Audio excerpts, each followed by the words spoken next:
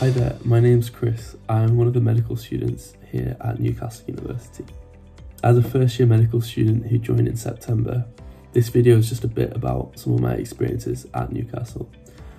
What's gone well, what's the adjustment period been like from A-levels to university, and as well as myth busting some of the things in medicine and talking about my experience.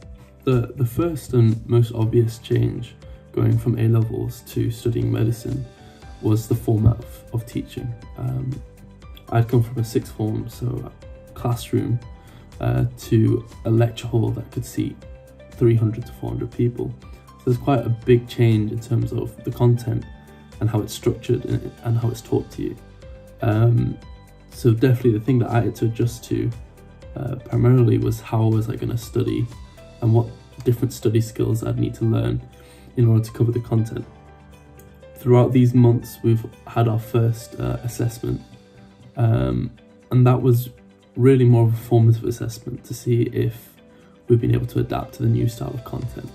But I'd say that was the most drastic change that's happened since I've come into medicine.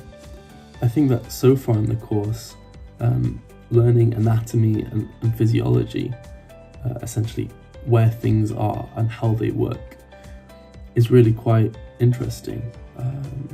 I had quite a lot of questions in A-level when it came to how things work, and I felt that a lot of those questions weren't really answered.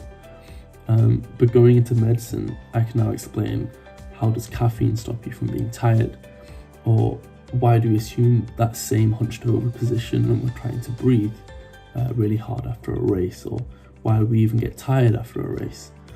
There's all these kinds of relevant points that the course relates the material to, and I found that really satisfying, that those questions that I had in year 13 and year 12 were kind of finally answered in a way that I just love.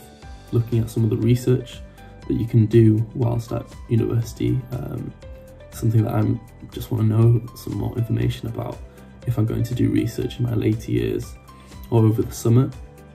So I attended a talk which basically looked at all these different research funds and research opportunities that we could get involved with as students, what's required of us, how many hours a week that would entail, and some of the older students would give advice on how their projects went. There's a lot of support available, so I talked to my peer mentor, and he gave me some of the study tips that I needed to kind of help that transition going from a classroom to a lecture hall.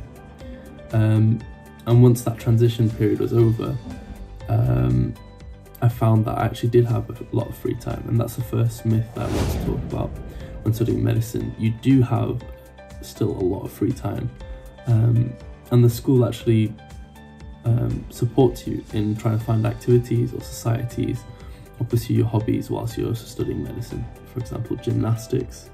I've started, I'm a bit late for gymnastics, but I started doing some gymnastics and going to some of their weekly training sessions. I've started doing boxing as well, which I really enjoy. And most importantly, I've been able to maintain a lot of my hobbies that I had during A-levels and during my time at sixth form. Meeting with friends has been really easy due to my accommodation and all the students being quite close to each other. So I've been able to go out, I've been able to enjoy things like freshers and just being able to blow off steam at the end of the weekend. I think that being able to manage your workload means that you can go out and you still do have the free time. Unlike what everyone else says, you still do have free time as a medical student.